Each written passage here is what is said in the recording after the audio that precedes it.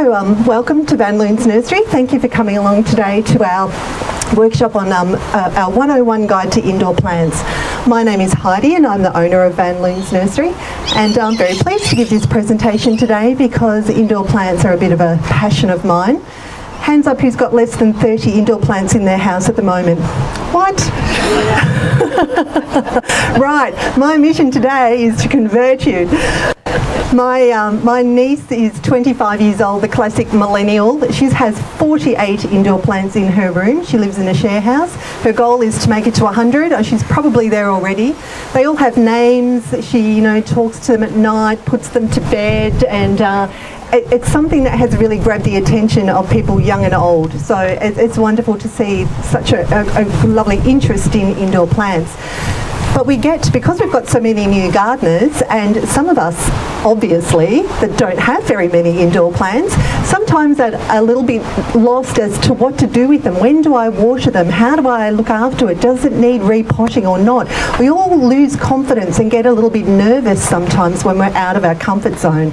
So I thought today the purpose is just to make it really simple, just strip it back to the basics of indoor plants so that we've got a good basis of where to go from there. And two, you'll be able to help all the millennials in your family get them started off on their indoor plant journey. So I guess the first question really is, what is an indoor plant? At the basic level, it's something that we grow indoors, but in different places of the world, indoor plants are different things. It just simply is something that you can't grow outside. We then choose to grow it indoors. So I have a family member that lives in Manchester in the UK. It's freezing cold over there, so he grows succulents indoors as an indoor plant. We were on holiday in Europe many years ago in the winter time, so snowy, cold, frosty, freezing, and along the streets you could buy acacias, wattles, proteas, ericas, those kind of plants that we just grow in the garden without a care in the world. In those climates they're sold as indoor plants. But because we have such a beautiful climate here in Australia, we can grow almost anything we like. Our indoor plants are from climates that we can't grow them outside. So they tend to be tropical plants because we can't grow these things in our cold winters. So that's usually what we think of as an indoor plant, is a tropical plant. So I guess any indoor plant is something that's out of its comfort zone. So there's the tropical indoor plant zone, but also we can grow plants from dry hardy climate zones as indoor plants too.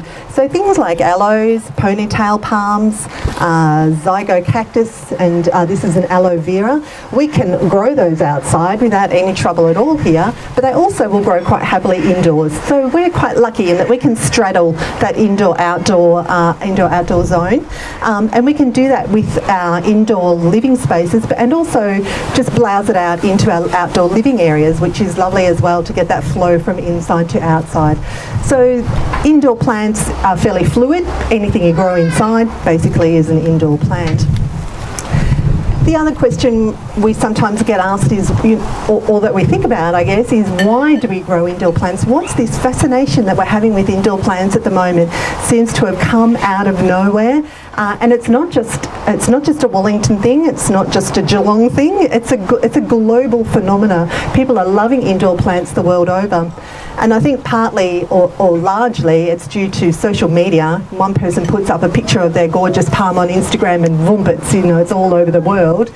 But I was reading an article in the paper last weekend about our need for the colour green at the moment, and I look around and I can see quite a few people wearing green and blue. So they're two colours that are very popular at the moment, as are indoor plants, and there's some thought that it is a reaction to our climate and our changing climate and our concerns for our changing climate, that we want to embrace nature, that we want to bring indoors, inside, and have greenery around us as our world becomes more challenging climatically. So that was an interesting phenomena, that we respond to things happening around us in all kinds of ways. Indoor plants make us feel good. That's a simple fact that's backed up by lots of studies and statistics. Indoor plants release oxygen into our living environments. They look beautiful, so they make us feel good. They release happy endorphins in our brains. If we're surrounded by greenery, there are statistics to prove that leafy suburbs have less crime and children play more happily and more creatively in green spaces. So you bring all that into your living area and it makes for a happy and welcoming environment. So I think that's a few reasons really why we're embracing greenery into our lives. Oh, this wind. I didn't order a windy day. I think we're just going to have to try and catch them if they go flying. Now, another reason that we grow indoor plants inside is for health reasons. And adding oxygen, of course, is a bit of a basic 101. We all know about photosynthesis. Plants breathe in carbon... they're catching my eye. I'm sure they're not going to blow away. Plants breathe in carbon dioxide and exhale oxygen, the opposite to us. That's why we have such a great relationship with gardens and plants. So plants do that, that's their way of breathing. But at night time, they actually reverse that and they breathe in oxygen and release carbon dioxide. So they're like us at night time. They flip it over in the dark. But there are some plants that continue to breathe out oxygen 24 hours a day. And these are the plants that are known as great indoor plants because they are continually putting oxygen back into our environment. Now, some of those that are really easy to grow, I've got a little bit of a selection here, is aloe vera. Aloe vera, everybody should have a lemon tree and an aloe vera plant in their garden. Got that? Good. Gold star to you, sir. And I didn't know until I was reading up this morning, just getting a little bit of extra information for my session today, that these guys are such great oxygenators. Who would have thought it? Because of course we all know about their healing qualities. Brilliant if you burn yourself on the barbecue, or if you've got a little toddler that gets those big welts of mosquito bites, a little bit of a dab of aloe vera can be really soothing to your skin. But these little babies actually exhale oxygen at night time as well as during the day. So a really good one to have indoors, and very, very tough and hardy, along with the zygo cactus and the mother-in-law. Now, I'm not sure if you're allowed to call them mother-in-law's tongues. It's probably not very PC anymore.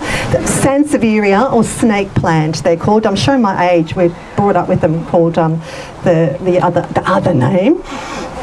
So these three plants, all very dry hardy, and also will all breathe out oxygen at night time. So perfect for having in the bedroom. So on your bedside table, one of these, or especially if you are a bad waterer, because it can be a challenge. We've all got busy lives and it can be difficult to remember your indoor plants sometimes. I have one of these in our spare bathroom that we use twice a year when the family come for Christmas and the occasional birthday, and I water it, whether it needs it or not, twice a year. So that's how tough they are. They're really, really very, very, very forgiving. So pretty unbeatable package for the beginner indoor plant gardener.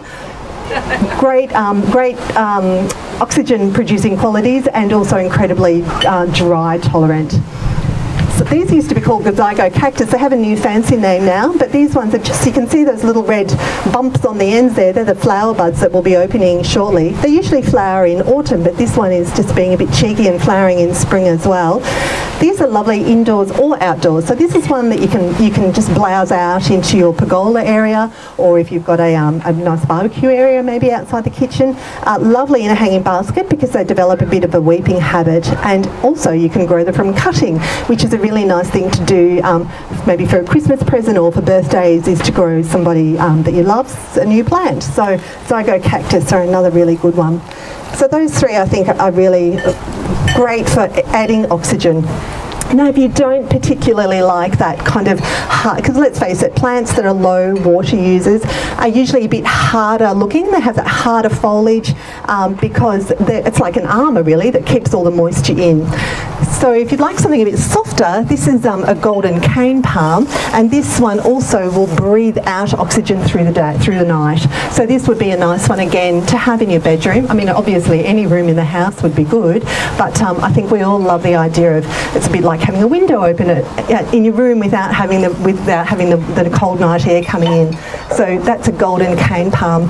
These grow beautifully up north. If you've ever been up to Port Douglas or Bali, you would have seen them growing out in people's gardens. Indoors down here, definitely inside only, not one to put outside at all. They will freeze in our cold winters like any good Queenslander would, and keep them moist. They don't like to be on the dry side, those ones. So that's a good one for oxygenating. Now, the other question, any question about oxygenating plants before we move on? No? Yeah, go please. Just ask how big that one grows. How big the golden cane grows? That's a good question really about indoor plants in general. How big do they get? And I was going to get to that one later, but we'll jump on it now. In Queensland they grow up to 4 to 6 metres, but you'll never get anything that size out of it as an indoor plant down here. Indoor plants largely are out of their comfort zone. They're growing in a totally foreign environment to what they would normally like to be in. So the growth rate just slows right down. So they just really only put on small amounts of growth to where they would normally, what they would normally do in their normal environment. So I'll skip to the answer now instead of palavering on. In about 12 months' time, you would expect it to go from this size. With good growth, you might get it up to that kind of size in 12 months' time. So maybe it would do an extra half on top of that again. So that's growing it somewhere that's nice and bright without direct sunlight coming through the window, because that can be burning, and keeping it moist and fed through the growing season. So we'll talk a little bit about watering and feeding in a moment, but that will give you a little bit of an idea with that one. These other ones, snake plants, are quite slow to grow, so you won't see much change in those really. A few new leaves a year, that's about what the most you can expect from those. But these two will multiply and grow quite happily. Aloe vera will put out little babies on the side, which you can also divide up and grow as pot plants for friends and relatives. And this one will grow quite nicely as well, getting thicker and bushier until you can fill up a hanging basket with that one quite nicely. So they'll grow a bit faster. So we've talked a little bit about oxygenating plants, and we've got another question. Thank you. Cover also how much light they need. Oh, we will talk about light for sure. Yes, I'll get to that one. Actually, next I was going to talk about what to grow in what rooms. That's another question. I think it's probably one of our most frequently asked questions. What plant can I grow in a bathroom? What plant can I grow in my living room? It's a bit on the dark side. So this is something I think that people we can struggle with a little bit, but it's not too hard if you use a little bit of detective work. So we'll start with what can I grow in my bathroom. So if you think about a bathroom environment, obviously it's steamy, it's often warm and humid, especially if you've got a family of 6 kids and they all take 15 minutes in the shower. That creates a beautiful humid environment. They're usually nice and bright and light, so ferns are good for that, because if you use your detective hat, what plants like to grow in damp conditions? Think about the Otways. If it's not raining, the water's dripping off the trees, that's all about ferns. Ferns love to be wet. You'll never overwater a fern. They're not a desert plant. They don't like to dry out. So you think about where they come from, where they grow naturally, and that gives you a little bit of a clue as to where they might be good in the house. So ferns, great in a bathroom because they love that humid environment. When you're in the bathroom, it's all about water, so that's a good opportunity to think to yourself, oh, better just water my fern today because here I am having a shower and my fern will also want to have a shower. So ferns are great plants for bedrooms, for bathrooms. They're probably not a great plant for the spare bedroom that you only go in to fluff up the pillows when Auntie Doris comes to stay, because you might only go in there, once a month, once every 6 months, depending on how often Auntie Doris comes. So you're likely to forget to water it if it's somewhere that you're not going to see all the time. So anything that is a high water user like a fern, make sure it's somewhere that you're going to remember to water it. They don't have to be in a bathroom, but bathrooms are good for them. So that's a good thing to remember with ferns. Now with plants that don't need as much water, like for instance a monstera, now put your detective hat on again. Monsteras, like snake plants, like aloe veras, like this little guy, Zanzibar gem, have got quite leathery leaves. They're tough. This is quite soft. This is quite soft. So that gives you a bit of a clue. Tough leaves, tough plant. So it's not a golden rule. There's always a plant that will break the rules, but it just helps you to kind of work out where it might fit in the watering scheme of things. And this one certainly is a low water user. So anything with a bit of a leathery leaf, that gives you a clue that it's going to be a low water user. So, perfect plant for the spare bedroom. Maybe if you're not a great waterer, that would be a good one to start with, because they're quite forgiving if they dry out in between waterings. Other good plants that are good for dry, if you're a dry waterer or want to use them somewhere where you're not going to think, plants that come from arid parts of the world. So this is an agave. They're from South American desert areas. This is a ponytail palm. They have a big cortex here. It's like a bulb growth that stores lots of water. So we know that these ones come from dry climates, so they're not going to need so much water inside. So it's not too hard to work out with a little bit of detective work. This is a string of pearls. Again, they're quite fleshy, a bit succulenty. So again, that gives you that clue. They hold a lot of water in themselves, so they can survive some dry periods. Now, plants that need lots of water are usually soft, and they're often quite lush looking. They'll look a bit tropical, like our golden cane palm here, or the spathiphyllum at the front here, the peace lily or Kentia palm. Anything that has that more tropical look, good chance they're going to come from the tropics. And of course, we know tropical environments, it's all about lots of rain, lots of humidity, lots of warmth, so that's what gets those guys going. So they're going to be higher water users. So you can often work it out a little bit yourself if you've lost the plant label or you're not sure what to do. There's some really good guides to that. Now, watering inside, of course, is quite different to being in a jungle or living in the South American desert. We are the masters of the watering for our plants, and we need to know when to do it and how often to do it. It's all very well to say, don't let me dry out, but in real terms, how often is that?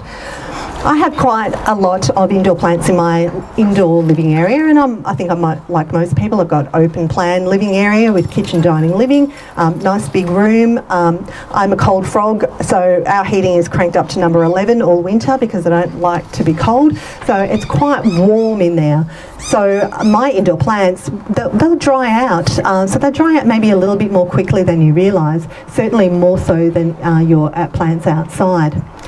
But the trick with that is it's not their growth period. We'll talk about most indoor plants, because they come from tropical environments, follow that tropical cycle of seasons. So we have 4 seasons here, and our growth seasons for our gardens are spring and summer and a little bit of autumn before it gets too cold. In the tropics, they have 2 seasons. They have wet season and dry season. Wet season is hot and wet, dry season is a little bit less hot and dry. So plants in tropical environments don't grow very much in the dry season because there's no moisture there. It's a little bit cooler, so they go into their version of winter, their dormant period. In the summer months, when it's in the wet season months in the tropics, when there's lots of moisture around, lots of water, the temperatures go up, the humidity goes through the roof. That's when you get lots of growth out of tropical plants. So we need to translate that back into our lounge room here in Ocean Grove. How does that work?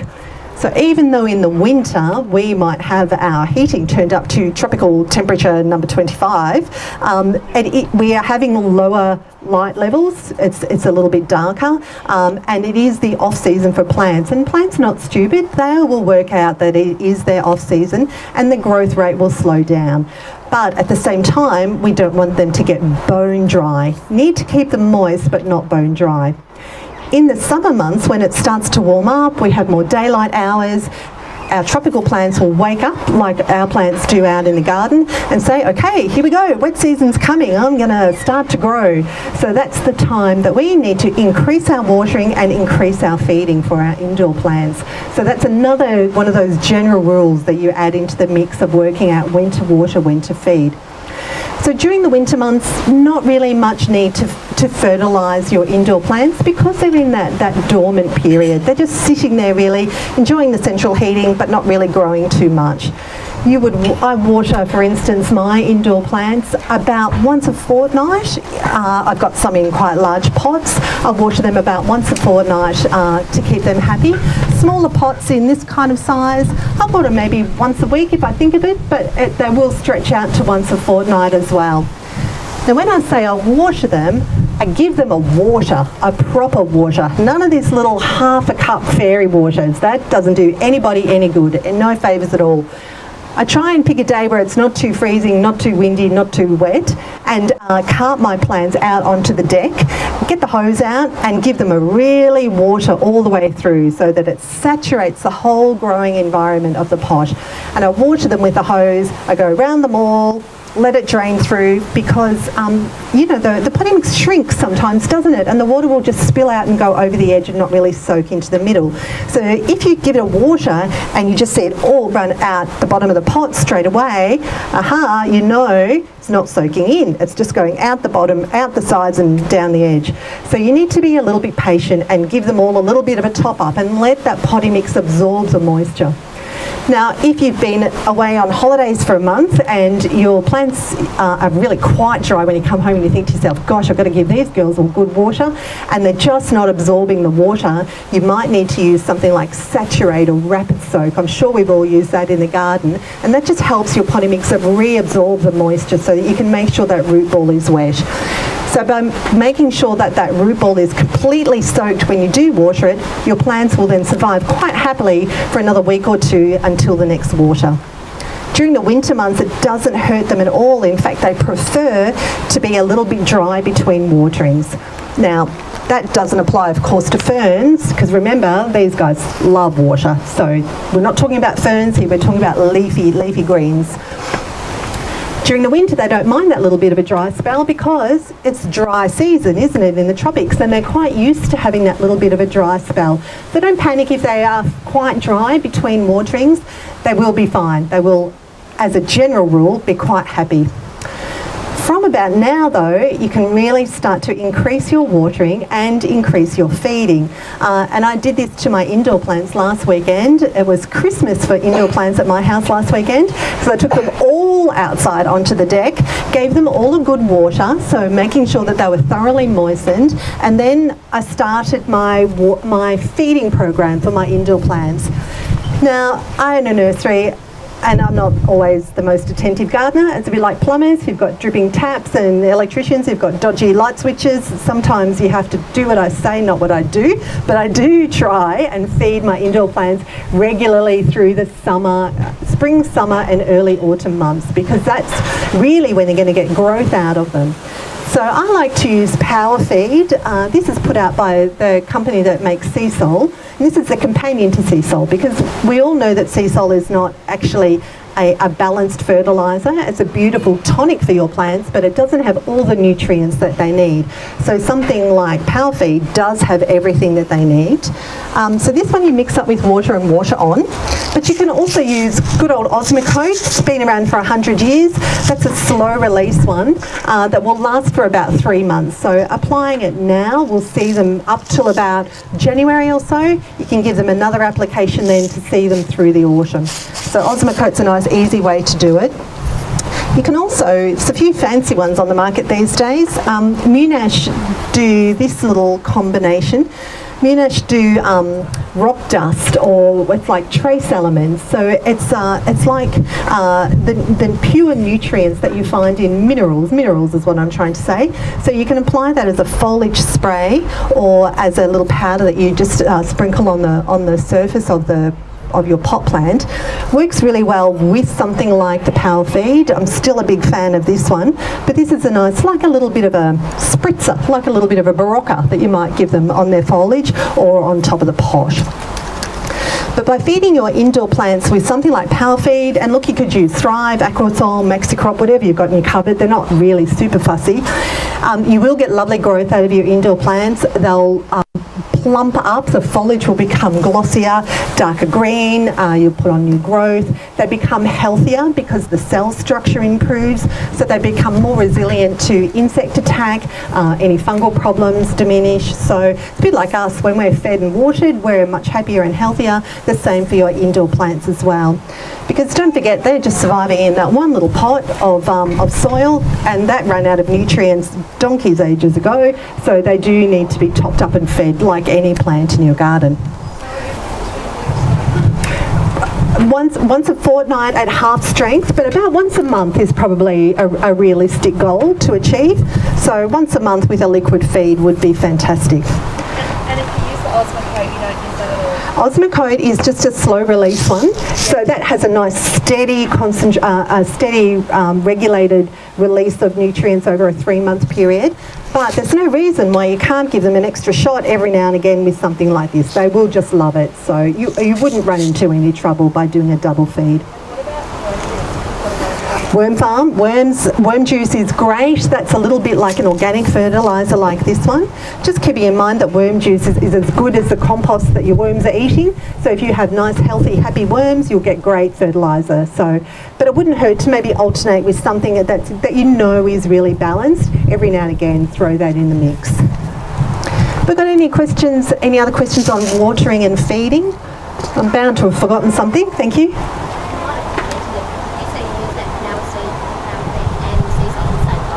Pal feed and sea salt, they're like complementary products. So sea salt will stimulate root growth, and this one delivers nutrients to the roots. So they kind of work really well hand in hand. So this one you would use more, but if, for instance, your indoor plants are looking a bit, about this time of year, they're looking a bit tired, they're looking a bit tatty, they just need like a real bit of love, then you might give them a couple of applications of sea salt as well as this at the same time, and that's just that extra boost of nutrients and stimulation. Any other questions on feeding and watering? Thank you. Sometimes if I want to give my plants a good drink, I'll get a bucket of water and I'll put it in whatever it's got, and I'll leave them like maybe. Let them soak. That soaking your indoor plants is a great idea, especially if you've got small size pots.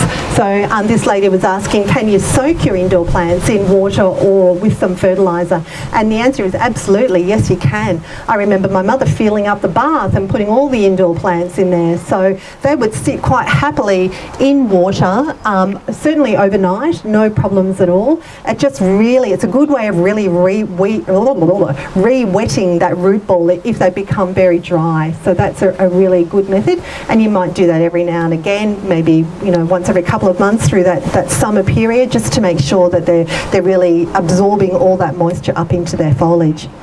And actually, just while I think of it, putting your plants in the bath is a great little trick if you're going away for a week and you haven't got anyone to come around and water your indoor plants. Fill up the bath with 6 inches of water, pop all your indoor plants in there, give them a holiday and pop a little bit of something or rather delicious in there for them, and when you come home they'll all be nicely hydrated, and off they go again. So that's a nice little trick.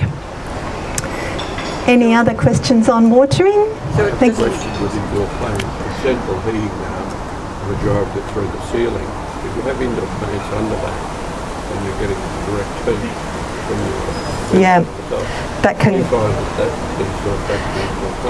that can affect your indoor plants. So a question about indoor heating and how that can affect our indoor plants. While indoor plants like the warmth of our central heating in winter, they don't like the dry air because they love the warmth, but it usually is coupled with humidity where they come from in the tropics. So that dry air coming from a ducted heating system coming down from the ceiling or up from the ground can really dehydrate your leaves on your indoor plants, and that's why you get that browning on the leaves. It's just simply that they're dehydrating and not loving it.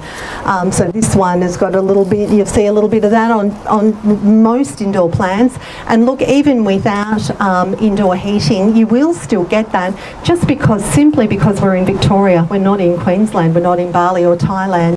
Our air is drier here, so that is a little bit of a challenge, and one that unfortunately we do just live with, is that bit of that drying on the leaves. You can get around that, and look, if you're a true indoor plant aficionado and have got lots of time to lavish attention on your indoor plants, atomising them with a spray bottle of water, keeping a large size saucer under your pot with pebbles or sand filled with water so that you've got that constant little bit of evaporation coming up around your plant will help to relieve or help to increase humidity around your plants. But the reality of it is we're all going to get some browning leaves at some stage in our indoor plant career. It doesn't mean that your indoor plant is unhappy or that it's going to die. It's a little bit like me. My skin gets really dry and crackly in the winter as well. And you just, with a pair of scissors, just give them a snip and just tidy them up and just sort of simply snip off those brown edges, and that will keep them looking good. But just do remember to keep them, don't let them get too dry. So, good question. But you would, if you could, avoid having them too close to your indoor heating. So keep them away from vents so they're not getting that direct hot air really blowing on them. If you see your plants, you know, flapping in the ducted heating breeze, they're not going to be at all happy. Yeah. Any other questions? Thank you. You can overwater plants. Indoor plants, tropical indoor plants less so. They're usually more forgiving for overwatering, but anything that comes from a dry type climate will certainly won't like to be overwatered. Now, the other thing that is always on the label is keep moist, not over wet. And that can be a hard one to know. What is keep moist and what is over wet? Basically, if you stick your finger in it a little bit, and that, by the way, is the best moisture meter you can ever get, stick your finger in a little bit, and if it's damp and an inch down, you don't need to water it because it will be moist enough. You can get to feel a little bit the weight of the pot.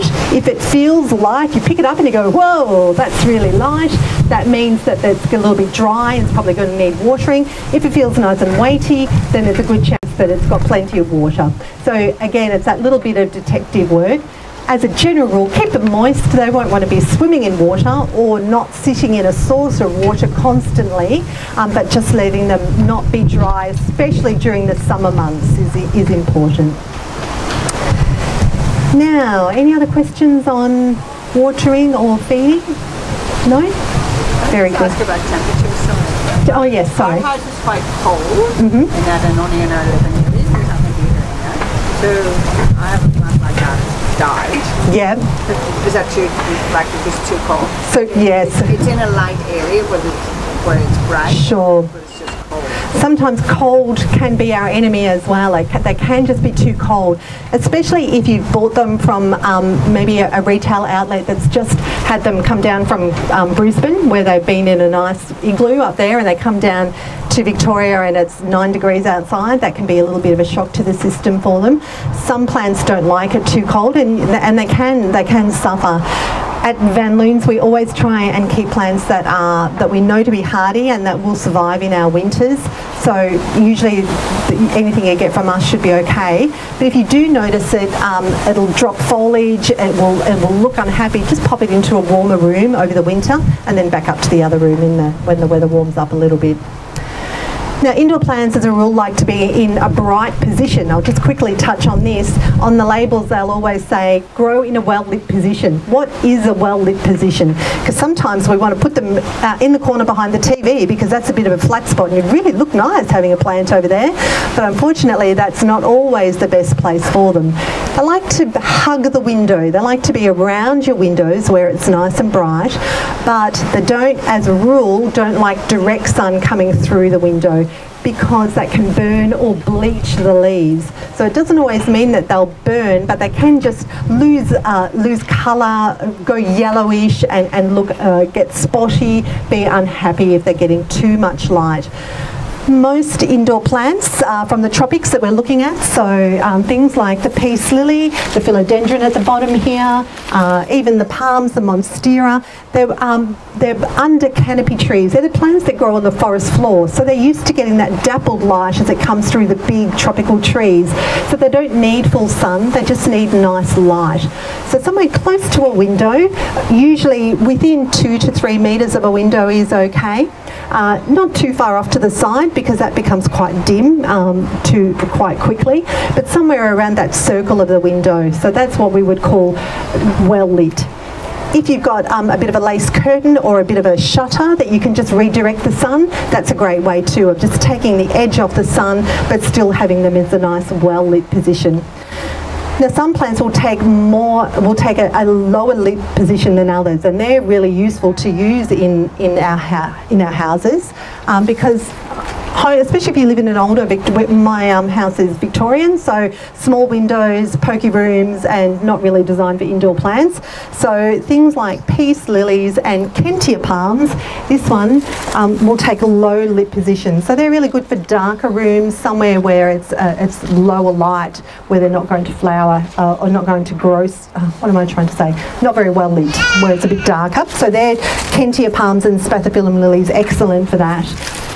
If you want something to flower though, like our moss orchid here, this one definitely needs to be getting more light, so that would need to be in that circle of the window area for that one to flower. The same with our zygo cactus, and also true of anything that's got a little bit of colour in the foliage.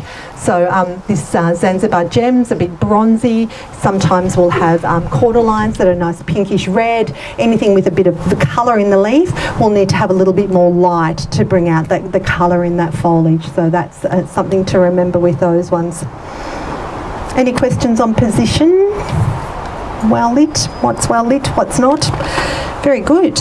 Now quickly we might, because I won't want to talk on too long, I might talk a little bit about styling. Oh, firstly we'll talk about keeping them pests and diseases. Gosh, I nearly forgot about pests and diseases. So what do we do when things go wrong? Because that does happen. And you might wonder, how on earth does my indoor plant get that bug? Or why has it got this? How did that happen? It's been sitting on my kitchen bench. But we bring them in on our clothes. Your washing's out on the line, birds land on the washing line. They come in all kinds of ways into the home. So there are a couple of easy ways that you can treat any bugs that you might get on your indoor plants. Now by bugs I mean aphids are the most one of the most common ones, and scale is the other one that's really common. Now the giveaway indicator with those is that the foliage will become sticky, and you might see some ants climbing on your foliage, or you might, maybe you've got it on this coffee table and you don't notice that the foliage is sticky, but you keep having to wipe that stuff on the coffee table, and why is it sticky there, and who spilled cordial on the coffee table again? It might be that you've got aphids or scale on your indoor plants, and it's that honeydew that they secrete that's dripping onto your table. So that's a real indicator that you have an insect problem. Of course you may see them on the foliage because they are sitting there in plain sight, but sometimes that's the best disguise and we don't notice them. So for those two insect problems, spraying with an oil-based spray like eco oil, white oil would do the same job. You're actually smothering that insect problem. So that's a very effective way of particularly getting rid of scale insect. Scale insect often will hide on the underside of the leaves, and it looks like a little white cluster of bumps, or it could be brownish colour, it could be blackish colour. And if you flick them with your fingernail, they'll be a bit squishy underneath. That means then that you've got scale. Aphids, you can see they are little bugs they usually cluster together. But eco oil will get rid of those two insect pests for you quite happily. The only thing you can't use an oil spray on is ferns, because it can be a little bit burning on ferns because they've got quite soft foliage. So just not on ferns, but on any of your other indoor plants, an oil-based spray. It's a really good preventative spray. It also makes the leaves look nice and shiny, which is quite nice to dress them up. And it's a nice thing to do a couple of times a year, is to, especially with your leathery leaf plants, take them out onto the deck on a nice day with just a soft cloth and some water, and just wash them. Just simply wash the leaves, because they'll get dusty and linty, especially if you've got them in the bedroom. Every time you flick the doona up over the bed, off goes another layer of dust mites and who knows what else. So your plants will get dusty like anything else. So giving them a wipe down keeps the leaves functioning properly. Wipe them down with a damp cloth, and then give them a spray with something like an oil-based spray spray, or you could use a leaf shine product, and that will just bring up that lovely gloss on your indoor plants again. And gosh, they look great. I have a big fiddle leaf fig in our lounge room. Every now and again I give it the dust treatment, and I think every time I think to myself, why don't I do this more often? Because it looks beautiful after I've done it. So that's a nice little trick to keeping your indoor plants healthy and happy.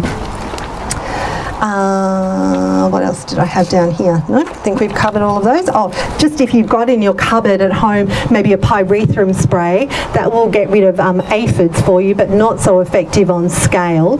But if you don't have any oil-based sprays at home and you do have some scale or even aphid problems, you can also mix up a mixture of soapy water. So the good old-fashioned velvet soap or an organic dishwashing liquid, really soapy, because you want to create that scum that again works as a suffocant and suffocates that insect pest. Sometimes it works, sometimes it doesn't. Depends on how tough the little scale insects are, and you might need to resort to an oil-based spray. But it's nice not to use chemicals in your living environment if you can, and that's just a simple home remedy to get rid of those ones. As a rule, they don't really suffer from any kind of fungal problems, so that's something you don't need to worry about too much. It really is just those two, usually just those two insect pest problems that can occur. Now, styling and how to make them look good, because there's lots of nice things, lots of great pots and things you can do with your indoor plants these days.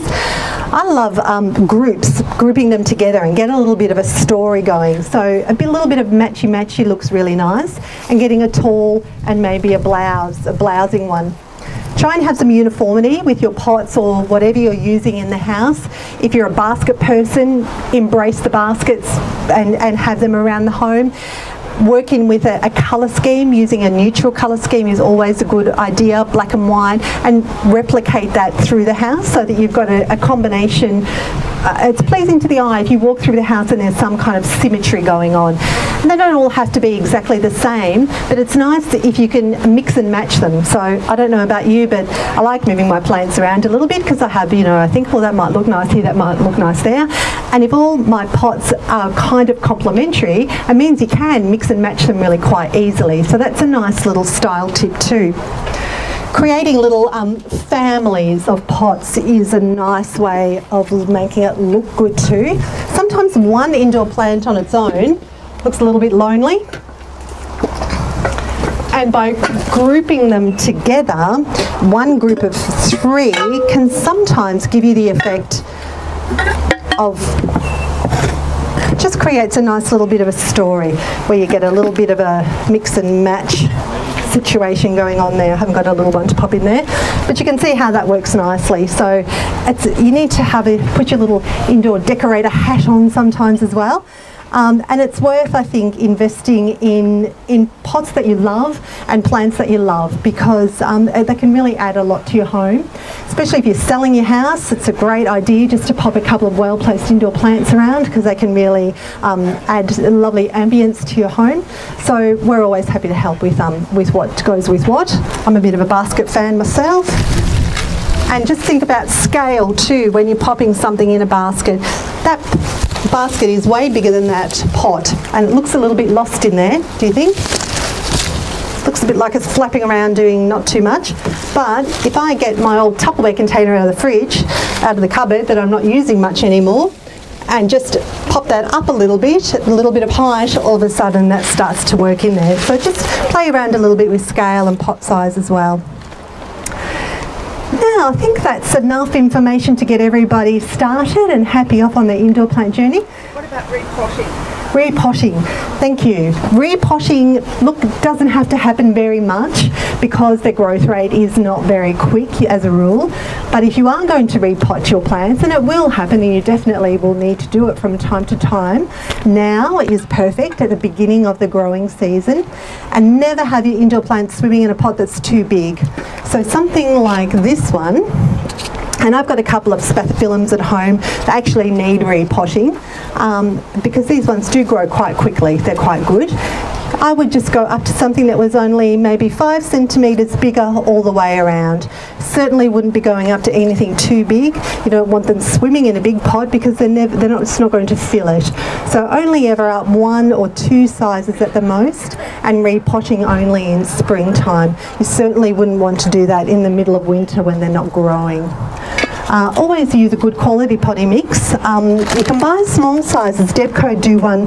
This is called African Violet and Indoor Potting Mix. But if you have got just a regular or a terracotta tub potting mix, just as long as it's a good quality one, terracotta tub is the best one that we sell because it has fertiliser, water storage, crystals as well as saturate through it, so it's a better quality basic potting mix as well. They would be the ones that I would be aiming for your indoor plants. But you might need to do something like a spathiphyllum that grow quite well. You might repot them once up every couple of years, but something like a Kentia, I've had a Kentia in that size pot probably quite happily for 3 and 4 years because they might only put on a couple of leaves a year, so they're really not needing much extra root space. But you would just gauge that. If they're looking like they're bursting out of their pot, then it's time to repot them. Any other questions? Thank you. I wanted to ask about a part of my work room. It's quite dark at work, and also the glass is a large window at one end, but the glass has been painted with an opaque substance so that no one can see from outside. Sure. So I just wanted to ask, what can I grow? The amount of light in the room, the fact that the glass has been painted with this opaque substance? Yeah. And if so, is there anything that I can put in the room? That you can put in there? That's a good question. I've not actually come across anything that's been painted over. This lady works in an office space with painted over windows, so they're quite opaque. So effectively it becomes a low, definitely. You see out of it really clearly like any window, but nobody can see in. So probably the UV lights are being reduced, certainly. So it will impact on what you can grow. You would treat a situation like that with tinting on the windows or any kind of opaque covering on the windows. So effectively it becomes a curtain really. So it lowers the amount of sunlight and UV coming in. And in an office environment, I would imagine you'd be happy for any extra oxygen you can to get you through the afternoon. So something like spathiphyllum, peace lily, brilliant for office spaces because they will take low light. This is one of those plants that breathe out oxygen at night time as well as during the day. So I think a peace lily would be my go-to plant. We have them as small sizes through to quite big ones. So there would be something that you pop on your desk quite happily or something in the corner of the room. If you had extra space, a Kentia palm would be a nice one too. They're another one that will take low light and are very forgiving of things like air conditioning and you know, just general office lack of love. Now there's another question over on this side. Thank you. Any indoor plants that are perfumed? Oh, sorry. No, not so much. I can't think of anything off the... Can anyone think of one? I can't think of anything off the top of my head that's perfumed. So I would have to say, I won't say categorically no, but I can't think of one that is perfumed. Yeah. I've had a peace lily for years, and I religiously feed it, but it never flowers. Okay. Peace lilies will flower if their light situation is right for them. So that comes under that well-lit but not direct sunlight umbrella. So if your peace lily or if your moth orchid or anything else that you're hoping to flower indoors is not flowering indoors, it will be because of two things. Because they're not getting enough light and they're not getting enough fertiliser. Now, yours obviously is being spoiled rotten in the fertiliser department, so then it must be the light department. And look, sometimes to us it doesn't seem like it's any different. You think, well, I'm just going to move it from here to here. I can't see what the difference is, but sometimes it will just be enough. if that's not enough, try a different room, or try a different fertiliser. So something like Power Feed has got lots of potassium in it, so that is a good one for things that fruit and flower. But if you were using, I'm pretty sure it's Thrive is a bit higher in nitrogen, so you get more leaf growth out of that one. So maybe just swap your fertiliser around. But it will be those two things, light and fertilising. So spathiphyllums will flower happily if it's nice and bright, so around that kind of 2 to 3 metre vicinity of a window, and also keep them fed. There was another question over here, thanks. Maidenhair ferns. Now they're in my workshop 102 because they're a little bit trickier to grow. So maidenhair ferns, now we've got to put our detective cap back on again. They are a fern, they come from wet environments. You see them in the Otways where it's constantly moist and wet. Never ever ever let your maidenhair get dry. They'll happily sit in a saucer of water their whole life without blinking an eye. They're one that will not tolerate being dry, so always wet for a maidenhair fern. And I can't water them from the top, I think. Oh, absolutely you can. Yeah, totally, yeah. So we water at Van Loon's. We haven't got time to be marking around with putting things in saucers and letting them draw water up. We water all our indoor plants from the top. So we don't squirt all the foliage with water, but we do water everything from the top. So yes, certainly you can. So maidenhairs, plenty of water. They are a little bit prone to aphids, so you might need to give them a spray with something like a pyrethrum. Always just hold it back a little bit and just let it drift over the foliage, because maidenhair's quite delicate and they're a bit precious, they're a little bit of a princess, so you don't want to blast them with any kind of a spray because you can burn them. So it's in my bathroom, in the shower. Yeah. Still looking very safe. Very safe. Don't water it with hot water. No, so just cold water. Maybe it's too dark, so maybe try a different position in the bathroom where it's just a bit closer to the window maybe. But yeah, they are a bit tricky, I know. Any other questions? Thank you. What's the trick to reflowering your indoor? You're the moth orchids. Moth orchids are one of my most favourite indoor plants. Can't get them to reflower. I had one for my birthday's in July, and I treated myself to one of these one year, and it was still almost made it to Melbourne Cup with the flowers hanging on the plant. Flowers last for so long.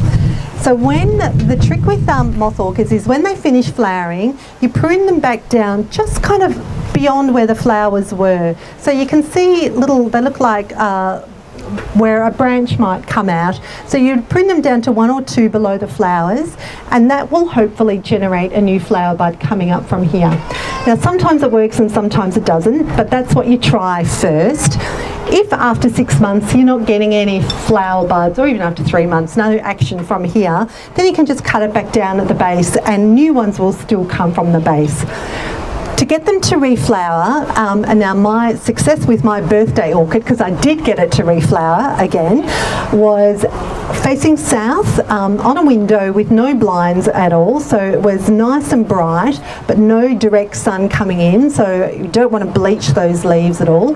So just somewhere nice and bright. If you had a window that was maybe facing east or north or even west, you would just set it back a little bit from the window, unless you had a bit of a lace curtain or a blind that you could flick up a little bit, but it needs to be quite bright, so not at all dark. You don't want to bring it back, not back onto the coffee table or onto the dining room table, back into the room. It needs to hang out around the window area, and feeding is the important one. So you could use any of the liquid foods. So again, I know I'm really mentioning Power Feed a lot today, just because I really like it. Power Feed would be good, but you can get also liquid orchid fertilisers, and they would be perfect as well. And if you do that once a month between September and April, there's absolutely no reason in the world they shouldn't be continually flowering for you, popping up new flower buds, because they will reflower quite happily indoors. Now moth orchids don't like to be overwatered. These are what are called epiphytic plants. So they grow naturally in the forks of trees. They might grow in rock crevices. They don't grow in pots for a start, and they don't grow in the soil. They have these aerial roots. So these ones here that flick up and over the top of the pot, these ones are the ones that do all the heavy lifting. They absorb nutrients and moisture from the air. They're amazing plants. So you don't want them to rot out, and overwatering will cause root rot, and then it's goodbye orchids. So you need to just let them dry out between waterings and let them grow out and over the pot, because they'll absorb moisture from the air. So no more than once a week, once a fortnight is fine, watering for those ones. You see them in clear pots like this one, and that's to allow the roots to gather sunlight through the plastic pot there. So definitely, if you think to yourself, oh, I can't remember if I watered my orchid this week or not, just give it another week. It's better to go under rather than over watering with your moth orchids. They are beautiful. Now, I can feel the moisture level in the air changing. Shall we just finish up with any last questions before we all make a dash for the cafe? Thank you.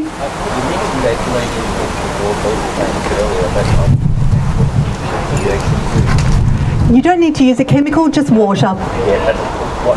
A cloth, just a soft cloth, yeah. Now, just before we pack up, we are going to have one more workshop on indoor plants before the end of the year. How to make terrariums. So if you're interested in making some homemade Christmas gifts this year, come along to my terrarium workshop. That's at the end of November. All our workshops for the season are up on our website, and we have still got another 2 or 3 to go this year. We have someone coming to talk about the gardens of Italy and France. We've got my terrarium workshop, and of course we have our girls' night out that comes up at just before Melbourne Cup. So still lots going on at Van Loon, so do jump onto our website for any other information, and we'll do our very best to have this up on either our YouTube channel or on the website. So thanks for coming along, everyone. Thank you. Thanks.